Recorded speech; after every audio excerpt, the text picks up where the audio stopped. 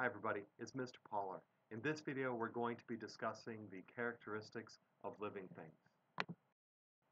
Alright, the first characteristic that we're going to discuss is the fact that all living things are made of cells. Now some organisms are single-celled organisms. There are other organisms that contain many cells. So let's take a look at some examples of cells. The first cells that we're going to be looking at are the ones in the center, the ones which look like purple blobs. These are animal cells. These are actually cells taken from the inside of a person's mouth. They're cheek cells, and we can see that they have an irregular shape because they do not have a cell wall. Now, the next cells that we're going to take a look at are plant cells. These are cells that are taken from an onion. We can see that the plant cells have a cell wall. They have a much more regular shape. And the last example that I put on this slide is a moose.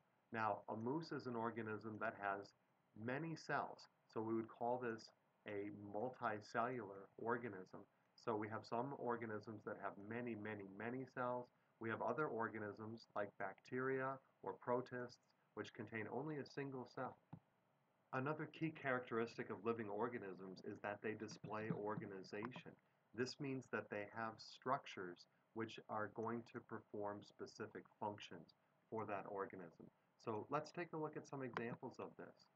So I've selected three different living things: a whale, a crab, and my dog Kenzie. So the whale has a tail. That's one of its specialized structures. The crab has a shell, and Kenzie, my Cairn Terrier dog, has ears. Now, Cairn Terriers were bred to hunt in rock piles called cairns. And because they couldn't see their prey, they had to have very well-developed hearing in order to find where those vermin were. So these ears are very organized structures which allow for the cairns to be good hunting dogs. Now, the crab's shell is a protective covering. And it doesn't protect crabs from all predators, but it does protect the crabs from many things which would eat the crabs. The final structure that I've highlighted is the tail of a whale. Now, the whale's tail allows the whale to swim very quickly in an aquatic environment, and this helps the whale to avoid being eaten by predators. The next trait that we're going to look at is the fact that living things grow and they show development. So here, what we're seeing are a number of examples of different living organisms. This is a Sitka spruce. I took this picture in Washington State a number of years ago. Now, the spruce is an example of an organism that we call a producer. Producers are organisms that carry out the process of photosynthesis. They use carbon dioxide, CO2. They use water, H2O. They're going to make glucose, sugar, C6H12O6. They also make oxygen. Now, this started out as a really small tree, probably 500 to 550 years ago, but it's grown to be just this incredibly huge, massive tree at a height of over 270 feet. Now, producer organisms would include also the algae that we see in the pond where the ducks are swimming. Now, the ducks are eating the algae, and the reason why they're eating it, they are consumer organisms. They are going to use that algae as food, and they use the carbohydrate molecules, the C6H12O6, that they ingest by eating the algae, and they use that to provide power for their body. And they can use that energy from food molecules to grow and develop, just like the tree was able to grow and develop by carrying out the process of photosynthesis. The next characteristic of living things we'll talk about is reproduction. All living things need to reproduce. So the example that I've highlighted for this video are some mallard ducks. I took pictures of these in the pond behind my house earlier this year. And reproduction means that living things produce offspring. So we can see that the female duck, we see her here with her babies. Female mallards typically lay between 5 and 14 eggs in the late spring. They take about 1 month to hatch. About 2 months after hatching, they'll start to fly. And one of the keys for ensuring future mallard reproduction is wetland protection. So the next characteristic of living things that we'll take a look at is the fact that living things will show adaptation through the process of evolution. Now, evolution is driven by a process called natural selection. The first component of natural selection is genetic variation. Here we see two wolves. Now, when we look at the wolves, they're not identical. They're not exactly the same because each wolf has a unique set of genes, and that makes the two wolves different from each other. So they are unique individuals. The next component that we'll take a look at is the overproduction of offspring. This means that organisms will reproduce, as we discussed in that previous slide, and the overproduction of offspring. This means that offspring, like the fawn that we see being circled right here, that there are many, many, many offspring that are being produced. If a species isn't doing this, the numbers of the species are likely going to be dropping, and this is a species which might be threatened or endangered. Next, there's a struggle for existence.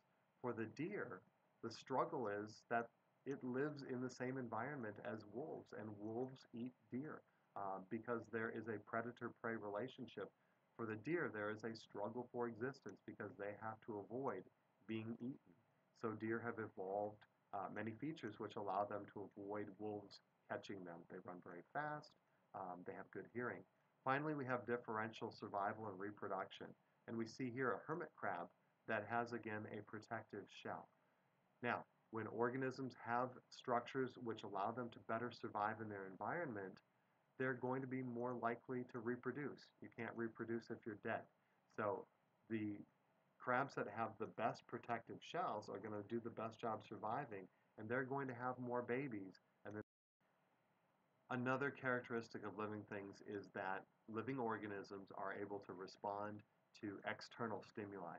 So this a stimuli is an event that takes place outside of the organism. So the example that we're going to take a look at is a track and field athlete who's going to respond to the stimulus of a simulated starter pistol. The response of the athlete after they hear that starter pistol is to push out of the blocks to begin their race. So let's take a look at this example. So we see the athlete is preparing in the blocks for his race, and he's going to go into the set position. We hear that starter simulated pistol, and the runner responds by beginning his race. Another important characteristic of living things is that they use energy. They have metabolism. The example that I'm highlighting here is the leafcutter ant, shown here. Now, what leafcutter ants do is they carry leaves from the forest to their underground colonies. The leaves are actually not what the ants eat. They actually use the leaves to grow fungus, and the fungus actually is what they feed to their larvae. Now, the relationship that exists between the ants and the fungus is an example of mutualism because both species are being benefited. So let's take a look at some leafcutter ants. We can see that the leafcutter ants are carrying the leaves. They're going to bring these leaves to their underground colony.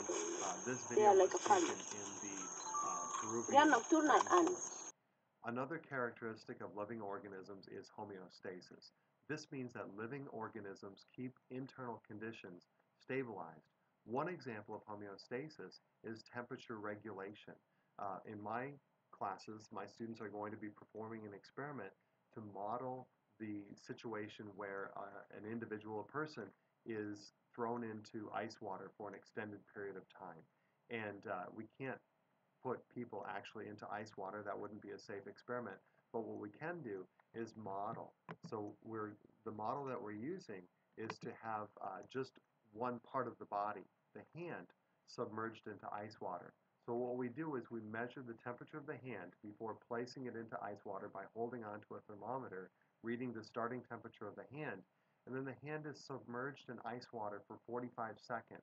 And we do different things with the hand to test different survival strategies. Once the hand has been submerged in ice water for 45 seconds, we take it out of the water, we measure the new temperature of the hand, the temperature has dropped, so we're able to determine how much body heat was lost by the hand. And we can determine then which survival strategy is going to be most effective to keep that core body temperature up for as long as possible until help can arrive to get you out of that cold water. All right, thanks for watching. I hope that was helpful. You